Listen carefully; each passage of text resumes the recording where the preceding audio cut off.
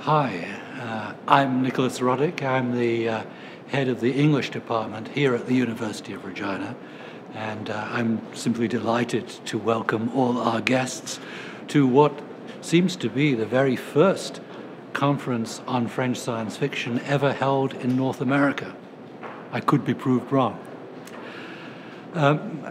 I myself teach science fiction. I don't specifically teach French science fiction, but I do have a particular interest in one kind of science fiction that's very strongly associated with France, and that is what the French call le roman préhistorique, that is to say, prehistoric fiction.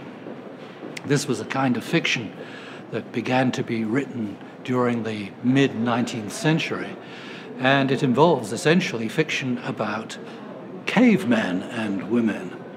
It's science fiction because it's based on the anthropology of the time and the discovery that human beings evolved over millions of years rather than simply were created in 4004 BC, as the story in Genesis has it.